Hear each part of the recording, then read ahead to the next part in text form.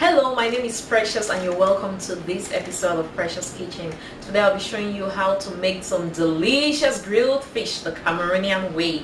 Grilled fish is a popular street food in Cameroon. However, the people of Douala claim that it's their traditional meal. Who am I to say no? So we love it. It is so easy to make and I'll be showing you a really simple way to achieve it in no time. Let's get started with the ingredients.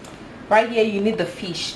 This is what is called Morocco fish in Cameroon, but it's called in other parts it's called mackerel. So this is if you're in the United States as I am or elsewhere, you may want to look for yellowtail mackerel because there are about 6 different kinds of mackerel that I've seen. There may even be more, I don't know, but it's not every mackerel that is the same, but any fish can work. But I'm just telling you, this is like the popular fish that is grilled on the streets in Cameroon. So I'm going to be making some fish sauce that we are going to use as a marinade for the fish, and we are also going to use that as a sauce to eat with the fish. So right here I have a large onion, I have 2 habanero hot peppers, that's some ginger and some jansa. This is a seed that is so nutty. It's a nice spice. We use it to cook and we use it for fish sauce. And then this is some garlic. And then this is a spice that we call bebe.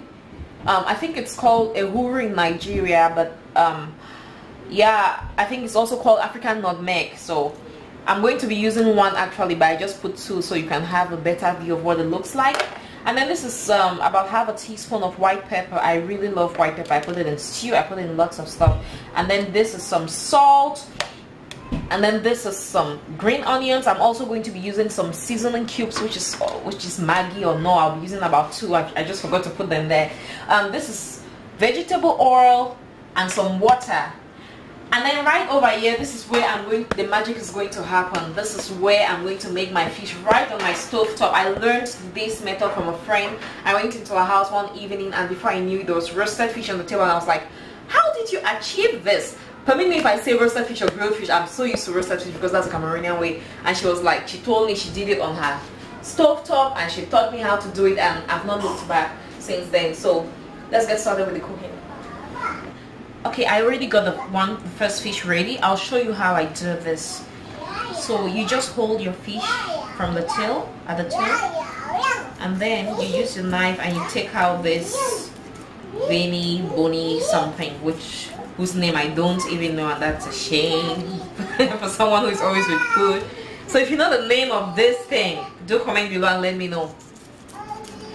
Then you turn the other side and you do the same thing. You don't want to cut too deep into the fish, just do that lightly because it's not pleasant when you're eating roasted fish to take some of that in. It's so hard. This one is little, so I just use my hand and take it off. So the next thing you want to do is take out the gills. Some people like their fish with the gills in there, but I don't want it in there. I'd rather keep this and fry later or something. So I just use my hand and you pull it out. You really just give it a look at all that. So we don't want all of that in the fish. So I'll just dump that in there. Then after taking that out, you see it's all cleared up. Look at that. You just want to go in here with your knife and just give it a little, just below these things here. You just give that a little cut. Then you send your finger inside. Don't be scared. There's like no bone there or anything that will hurt you. And then you do this. You take it all out. Look at that. We don't want that. Now you rinse.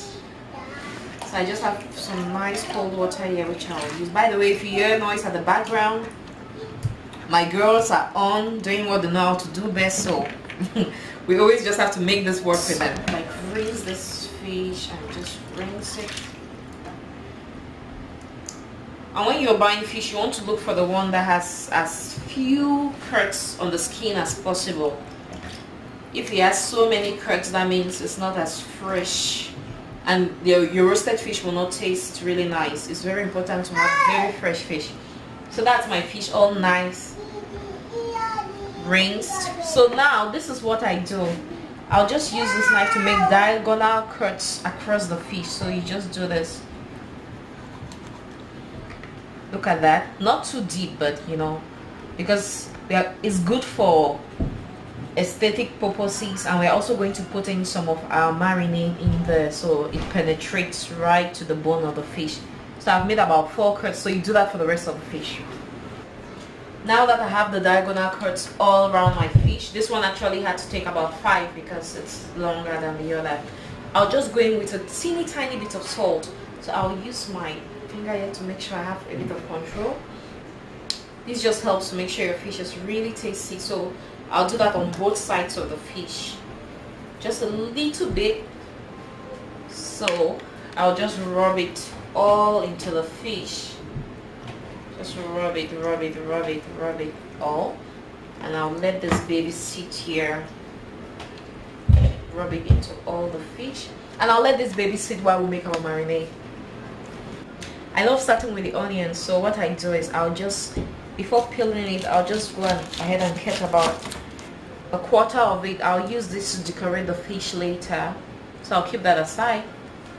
And then this one, you know, I'll just cut it in half, peel it, dump it into the blender.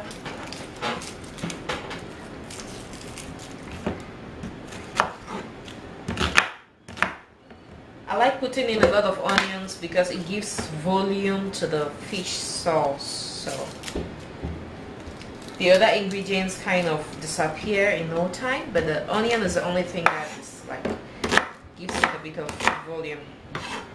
Because this fish sauce is really delicious. You don't want it to be so small, and then I just cut that off. These are the green onions. You can substitute with leeks, or you could leave it out if you can't lay your hands on this. Oh, what's there? Okay. So no fine chopping yet. Blender is going to do a fine job putting all of this into a paste. Then I'm going in with the garlic. So what I do is I just use my knife to help me separate that. Just use a knife, you cut. And then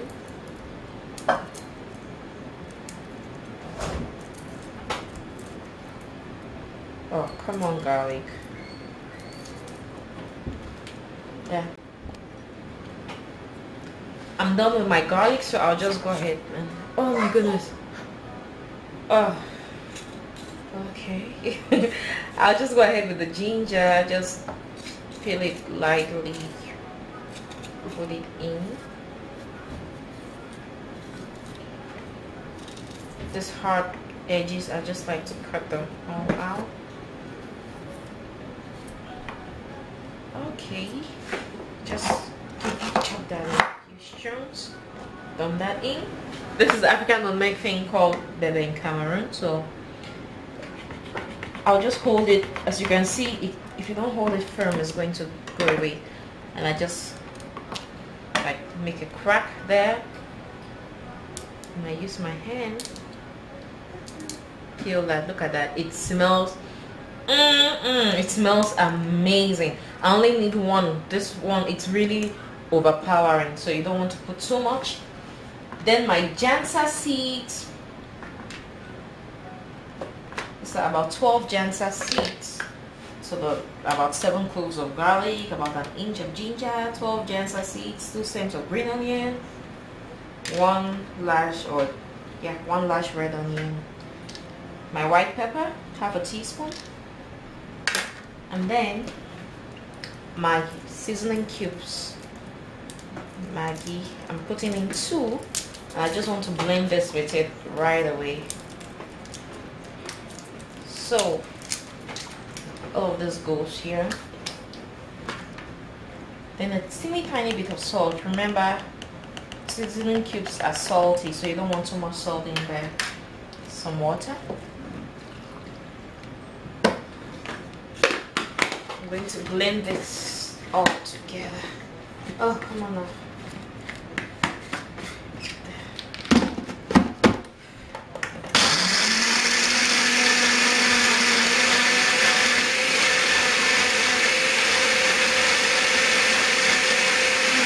Perfect.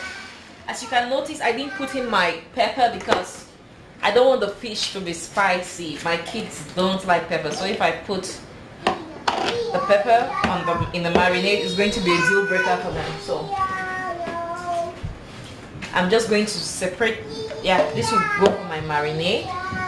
And then now this is the sauce that my husband and I will eat the sauce with. Oh, that's my baby girl.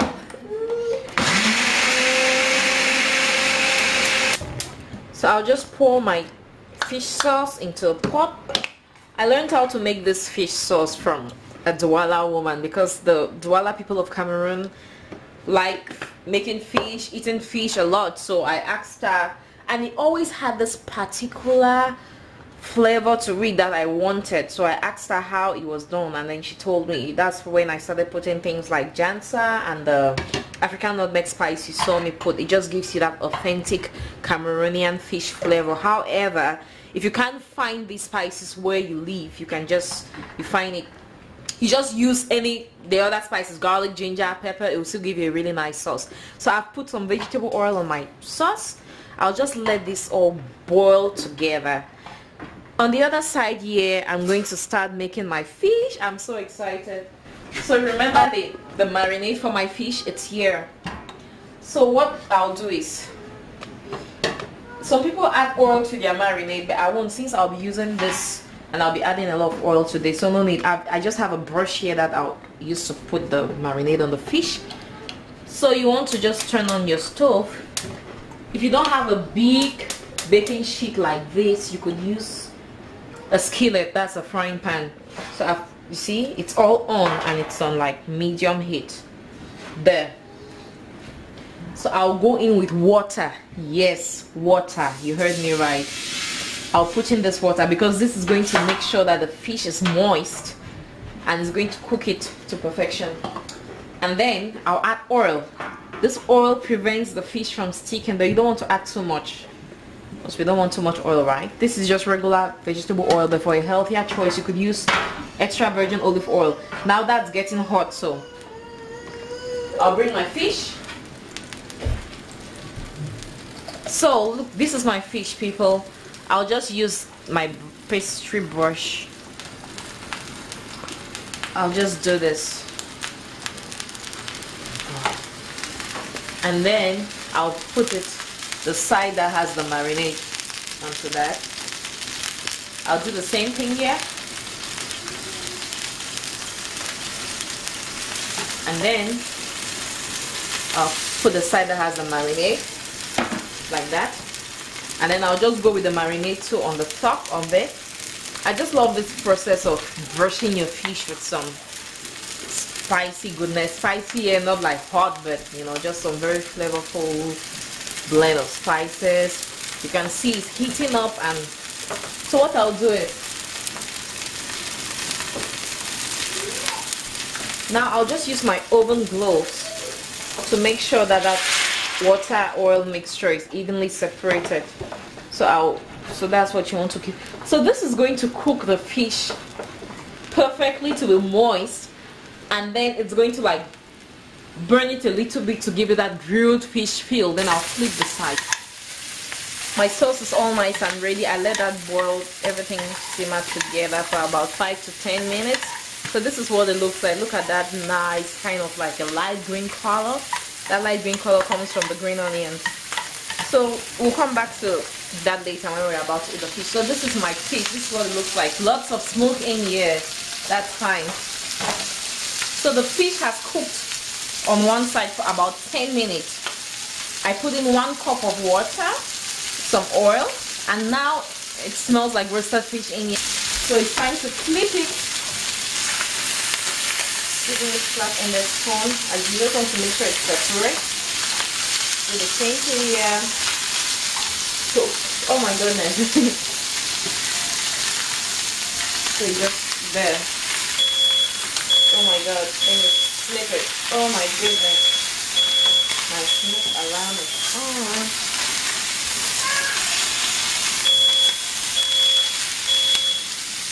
Then you let that cook for about 10 minutes still. That nice. The other side cooked for about 7 minutes, so I've turned off the heat. Right now it's just the fish and some oil, and it smells in here like roasted fish. Okay, so I'm just going to show you what it looks like on the inside.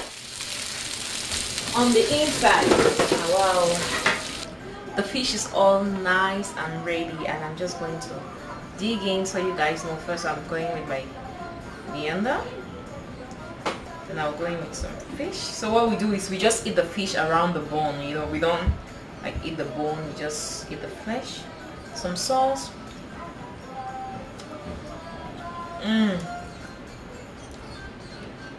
It is so full of flavor. The sauce is so hot. We'll make some. Whether you have tilapia or any kind of other kind of white fish, make sure you go into your kitchen and make this deliciousness. Thank you so much for watching. See you next time. Bye.